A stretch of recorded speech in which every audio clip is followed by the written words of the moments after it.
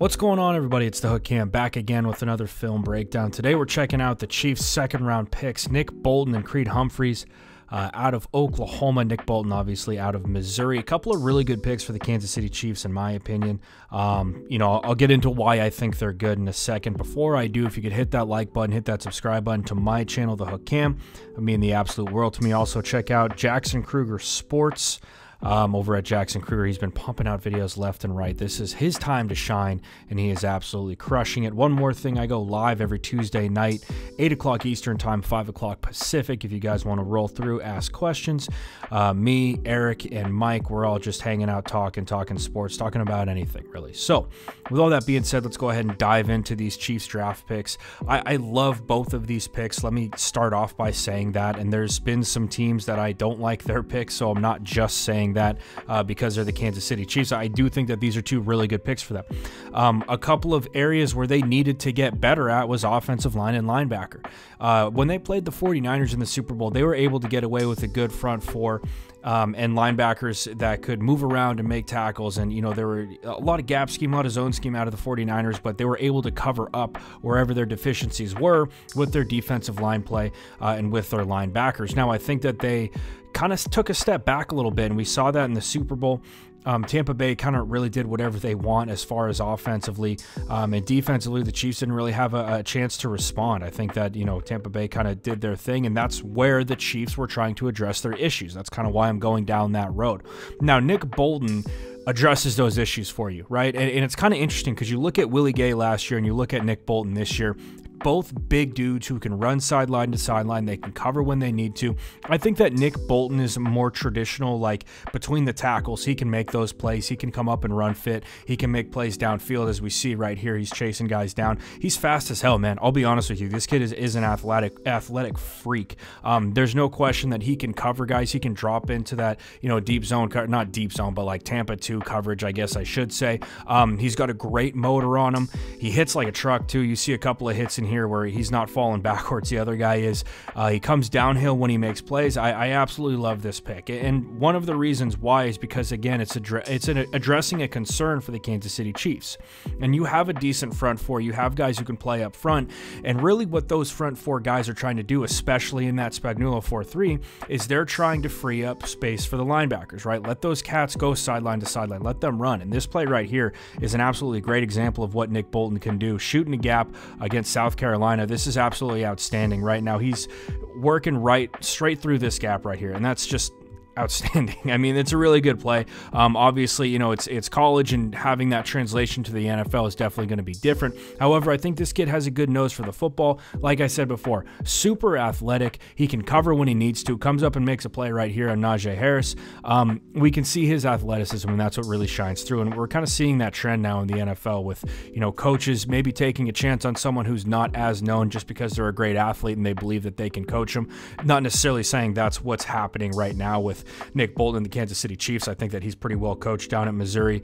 But like I said, he's an athlete. He can fly. He can move sideline to sideline and make plays. He's also big enough to play like a true Mike, I think, and play, between the tackles and stuff runs in there. But like I said, kid hits like a truck, insanely athletic, going to be definitely a boost for the Chiefs, somebody that I can see getting a decent amount of play time in his first year. Now, the other pick I want to talk about, and the one that really gets me fired up, man, is this kid, Creed Humphrey, right here. This dude is one of my favorite linemen in this draft. And this is a draft full of some really good offensive linemen, some of the guys who are under the radar. I am shocked that Creed Humphrey went late in the second to the Kansas City Chiefs. This is an absolute gold mine of a pick. I mean, Creed Humphrey was, I want to say, a 4-year starter, if not a 3-year starter at Oklahoma. Maybe he left his junior year. This kid is one of the best centers in college football. Him and Landon Dickerson this year out of Alabama were two of the best centers in football. This kid does everything you need him to. He's great in pass protection. He's an absolute cornerstone of that offensive line right in the middle of this thing. And you start looking at the pieces that the Chiefs have in place now, right? We have Orlando Brown that they just picked up last week, Joe Tooney, Kyle Long, Creed Humphrey. Now we've got 4 legitimate starters, and it's insane to think about this. The fact that the Kansas City Chiefs a couple of weeks ago, we're sitting here looking at it, and they cut Mitch Schwartz, they cut Mitch Schwartz. I was about to say his brother. They cut Mitch Schwartz. They cut Eric Fisher, and it kind of all hell's breaking loose. Everybody's worried about what's going to happen. And within a month and a half, they've already got guys in place, and they have a legitimate starting NFL caliber offensive line out there, like an offensive line that could be a top 10 caliber offensive line. I mean, these are some legit cats that they got up front, and they get no worse with a dude like Creed Humphrey. This kid's going to fit right in. He's going to play great football for the Kansas City Chiefs. I'm excited to see how they use him, because he did do some really cool stuff as far as polling and stuff like that out of Oklahoma. We all know how crazy Lincoln Riley is. I say that jokingly. Lincoln Riley is one of my favorite coaches in college right now. Absolute stud. But just a couple of clips right here that kind of stuck out to me. This is, again, just their game against Florida. He's got a reach block here that I think is just outstanding. Like I said, his pass protection. He's great with his eyes, too, in pass pro. This is another thing that this kid has, is he is very, very football smart, right? And I've seen a couple of, like, film room stuff. Jeff Schwartz is doing some of the film room stuff, and I think I saw it from somebody else. I want to say it was Brandon Thorne, where they were doing, like, a film room thing, and they had Creed Humphrey in there, and he does a great job of explaining everything, and he's got everybody dialed in. He knows, he points out the mic, all of that stuff that you want to see from your center. It's the brains of the operation. He does that to a T. And it's not like he's deficient when it comes to actually blocking. Like, this cat's an absolute stud when it comes to blocking dudes and moving guys off the line of scrimmage. This reach block right here is outstanding that we're going to see.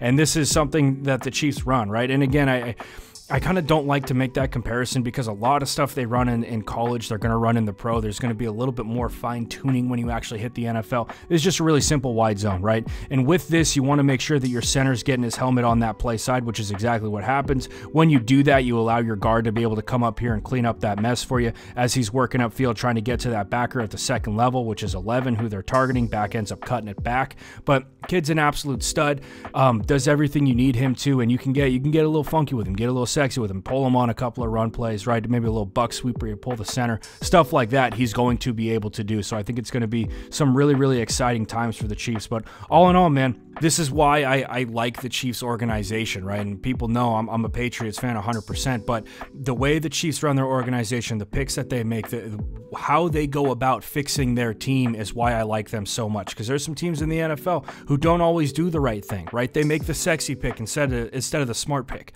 These are two smart picks from the Kansas City Chiefs. They could have gone out and got a receiver, because there is somewhat of a need for them right now, but they know that they can cover that up with Mahomes. They know that they need linebackers, they need centers, they need offensive linemen. They go and they take two dudes who can come in and possibly be day one starters for them. You don't see a lot of other NFL franchises doing that. It's part of the reason why I like the Chiefs so much and why I respect that organization so much. They do a great job there. I'm really interested to see what they do in the rest of this draft. But like I said, two guys who I think could possibly be day one starters. I would bet money on Creed Humphrey being a day one starter for the Kansas City Chiefs, though. And all of a sudden, man, Chiefs got an offensive line again. Patrick Mahomes is very, very happy about the Creed Humphrey pick. I guarantee you that. Like I said, kid's an absolute stud, one of my favorite centers. He's like Oklahoma born and bred. I think he was like literally born in Oklahoma. Dad went to Oklahoma, Boomer Sooner the whole way, and now he gets to play for the Kansas City Chiefs. Not a bad day for that kid. So anyway, guys, that's all I got for you today. Make sure we hit that like button, hit that subscribe button. It means the absolute world to me. Can't wait to see you guys in the next video. I'm pumping these bad boys out left and right. That's all I got for you guys today, though. Stay safe. Hope we're all enjoying draft day, and I'll see you next time.